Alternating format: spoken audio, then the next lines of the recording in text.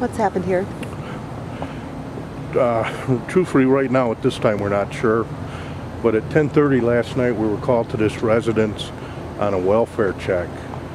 Apparently the female resident didn't show up for work and her employer was not able to get a hold of her. The officers came here to check on her well-being and found her and her child deceased in the garage.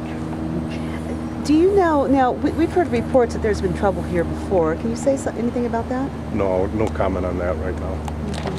What are you doing right now with the investigation? The detectives are in the process of obtaining a search warrant, and they do in fact now have that search warrant signed, and they'll be going in to investigate further. Were there any signs of struggle with either, the mother or the child? No trauma to the bodies, no sign of any struggle. The officers discovered the bodies in a vehicle parked in the garage. The fumes were overwhelming inside the garage once they were able to make the entry.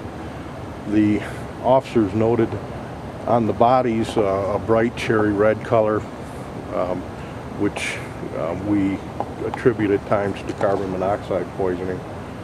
So we truthfully at this time have no idea what happened or the cause or manner of death, but here within the next half hour they'll be inside trying to investigate further.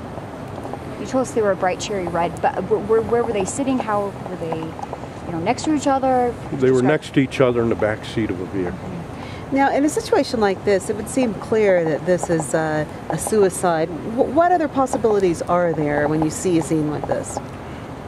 There are a lot of different possibilities, and you're correct, that would be a first assumption we may make, but until we get inside and do a full investigation, we're not sure. And before we do any speculation, we want to have our facts together and know for sure what happened.